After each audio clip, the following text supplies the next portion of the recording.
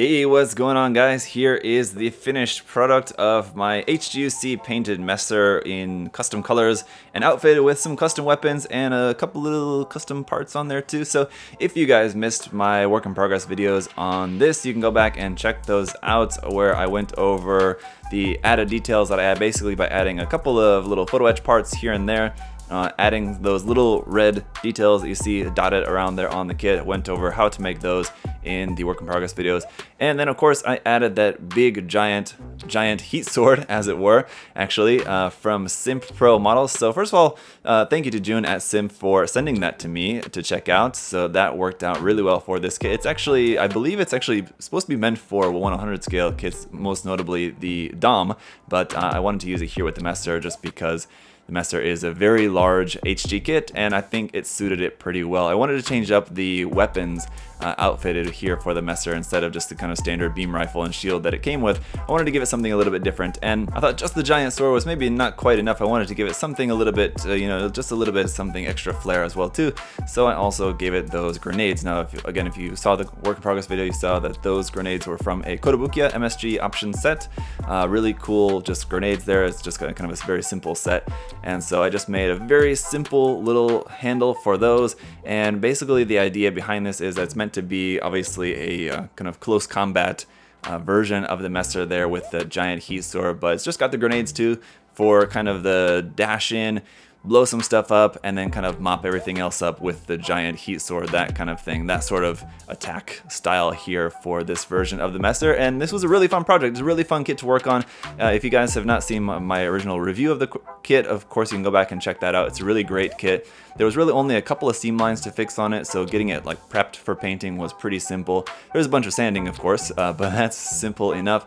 There's basically just seam lines on the back of the arms and a seam line going around on the head as well. I covered how to remove those seam lines both in the end of the review video and then in the first work in progress video, respectively. And as for the giant sword, just again to recap, in case any of you guys haven't seen the work in progress videos, that was actually a resin weapon, and so it's just resin parts. Basically, you just have to prep and paint those as normal, and so everything on there is just kind of all glued together. Actually, while I was in the middle of doing the final assembly for this kit, I actually dropped that sword and broke the handle. So you can see where, like on the handle of that, it's got like the lines around there, like where the hands are meant to grip onto there. Actually, one of those segments, it broke. It just snapped really clean right at one of those segments, and it was fortunately right underneath where the hand is actually gripping that. So I was able to fix it basically by drilling a 1mm hole into the handle and then into like the base, and I just inserted a 1mm aluminum rod in there to basically keep it extra secure, and then a little bit of glue on that, and it was totally fine. Basically, even if the hand was not holding over that part, you wouldn't be able to tell that it was ever broken, fortunately. But just to hide it even more, the hand is actually covering that part of the handle where that ended up breaking. So just be careful with that. Don't drop it or anything. But it's a really cool weapon. I definitely highly recommend you guys check out some of the custom weapons that you can get there from Simp. Well, I know we've got some on USA Gundam store, but he's always working on more and trying to get more out to you guys. I know he doesn't have a super high production capacity, so he's not able to make like loads of those. So if you guys see one, you're able to get one or two ones that you think look pretty cool, I would definitely recommend jumping on those while you can. So yeah, I'm glad with how I decided to outfit this with some custom weapons there. I think it made it look pretty cool. As for the color scheme, a lot of you guys were pointing out that it looks very similar to the Gyaradoga color scheme. I guess that's kind of what I had in mind. Basically, I just had it, I wanted to go for something a little bit more kind of traditional Xeon kind of grunt style looking sort of colors. Actually, I was originally inspired to make it more like just kind of standard Zaku 2 colors, but I decided to make it much more darker, basically omitting the kind of lighter green most that you would see on a standard Zaku 2, and just having it just the dark green. It's actually 2 shades of dark green. I know that they're not really super noticeable, but I really like that, how the 2 shades of dark green are actually kind of very close to each other. And in the second work in progress video, in the description of that video, I did list all the paints that I used, so if you're interested in exactly what colors they were, you can go back and check that out. But the two-tone green, I think, ended up coming out really nicely. I really like how that looks. It's really kind of only really noticeable there, like on the arms and in the middle of the torso section, on the legs there, the part wrapping around the top of the knees, and the darker green like that, for example. And then the inner frame being in that dark brown color really reminds me of the inner frame color of the HG Leo, actually. It's pretty much like exactly that same color as how that ended up coming out, and I think it looks good. I think it works out pretty well, not being kind of your standard gray or gunmetal type of color, just being in that dark brown I think looks pretty nice with these colors. And then the black being, of course, not actually black, just being a very dark gray, I think came out looking great as well. And the decals, I really wanted to use some of Tim's decals. I've been dying to try out some of the Child of Mecca / USA Gundam Store decals that Adam sent to me there. Those are the ones that are designed and kind of produced by Tim. They're Child of Mecca. I got a bunch of those that were sent to me, and I've been waiting to try them out, and I wanted to try them out on this kit, but with the colors, I didn't want to do all white decals. I thought it would be too bright against the dark colors, and then like the dark gray ones were too dark, they would be completely lost. So basically I needed light gray decals, and the only light gray decals that I have on hand were just some decals there from HGUC.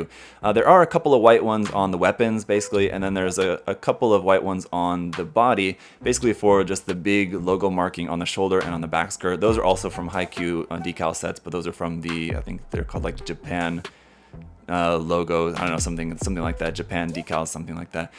So I used a couple of white ones just there for like the big markings to make those stand out. All the rest of the little caution markings are just in light gray, so you can see them there, but they're not like really popping out as really super obvious. So I really like how those came out as well. And then as usual for the top coat, I just used Mr. Color Flat Clear. I think it's number 182, I believe. It's the kind of flat clear color that I love to use for the final top coat because it gives this really nice satin. It's not super flat, it's a little bit more towards satin finish actually for it. It looks really nice, it's super smooth. It dulls the colors quite a bit actually, so like the color change from when this is like all gloss coated to now how it looks after the final top coat is actually like a very noticeable difference between that, but I usually just really love how that looks. And so yeah, just really super pleased with how this came out. It was a fun, just simple project. It was just something that I didn't want to spend a whole bunch of time on, just a few little modifications, just adding a few little bits to it, you know, giving it some custom weapons, custom color scheme, just to make it look something a little bit different from the normal Messer, and you know, just have a nice simple HG kit, painted HG kit, and I think it came out really nice. I'm really happy with this. But as always guys, I'm always interested to hear your thoughts on the kit. What do you think about the color scheme, the modifications, all that, you know, good, bad, any critique? I'm always welcome. I'm always open. I always say that. I'm always open to hearing your guys' critique. So let me know what you think about the kit down in the comment section below. What do you think about my custom build here of the Messer?